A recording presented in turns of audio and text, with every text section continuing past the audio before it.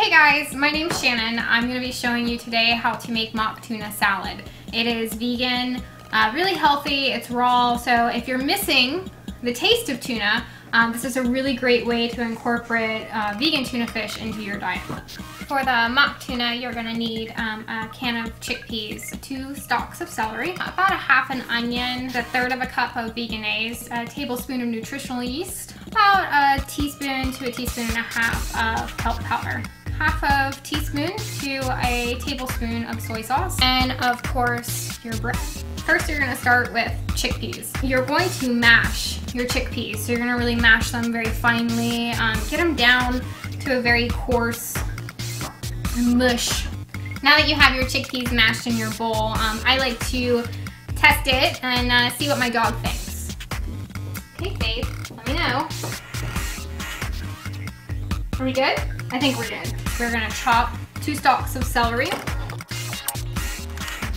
Okay, so we're gonna take this onion, water please, water. Thank you.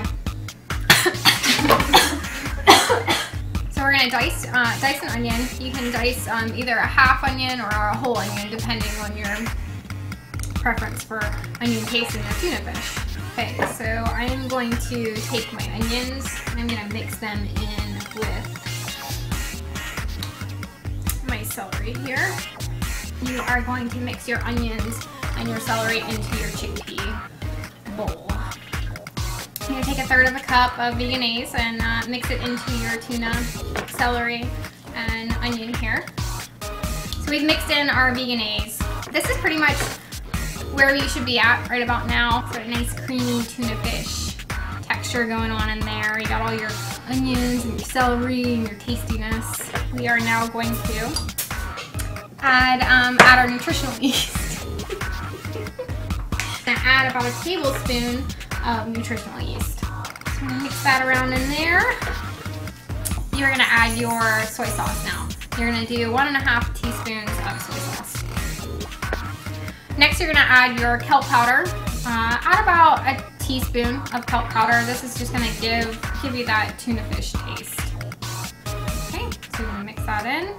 Now, before you mix that in, you can also add your salt and pepper to taste. Mix everything in. You are now done with all of your ingredients, so you're gonna take it and spread it onto your bread. Now it is time to enjoy. You have to let your dog go. And there you have it. Easy 1, 2, 3 tuna. It's vegan, it's healthy, and it's nostalgic.